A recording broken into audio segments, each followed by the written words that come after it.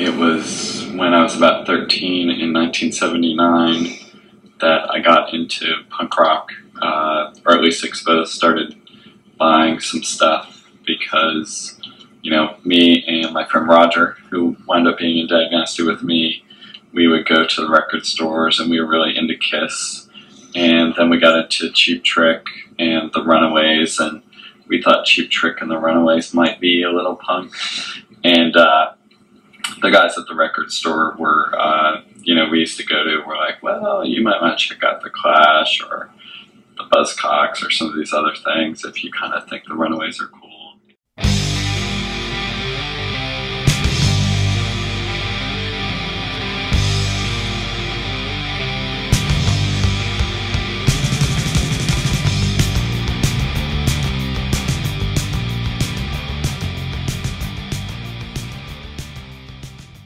Just bought like a Clash record. I bought a bunch of new wave stuff, like sort of Joe Jackson. That was something I was very into. The first record, and I think so. The fall of 1979, right as I was starting, it would have been eighth grade.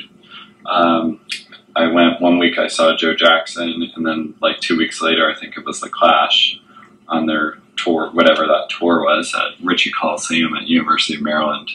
And Roger, my friend Roger, we're still friends, we came, and I think like seeing those shows just sort of like got us into punk rock.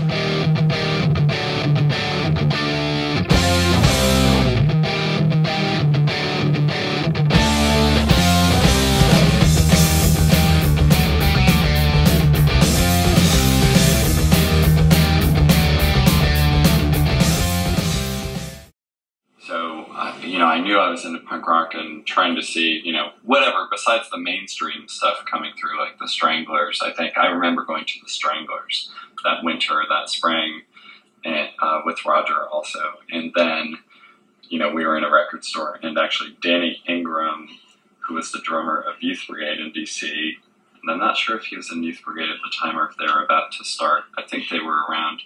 And so he was like, oh, you should buy this Teen Idols 7-inch. Yeah, it's a local thing. It's really cool. Like, you guys are buying this other, you know, mainstream punk. You should check out the local stuff. And so we bought the Teen Idols 7-inch and maybe the SOA 7-inch.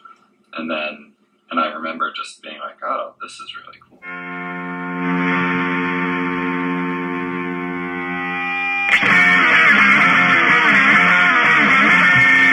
2, 3, 4! There's this awesome, you know, underground college radio station at Mount Holyoke College, like, you know, probably the reception, you know, to maybe capture a couple miles, or, you know, to spread the airwaves a couple miles. But at that time, there was also this wonderful record store in Western Massachusetts in Northampton called Main Street Records, and the owner and the guys who worked there just were ultra knowledgeable, tons of 7-inches and all this stuff. And I was still in the like punk new wave, anything sort of, you know, edgier. You know, I think at that time probably the Buzzcocks were my favorite.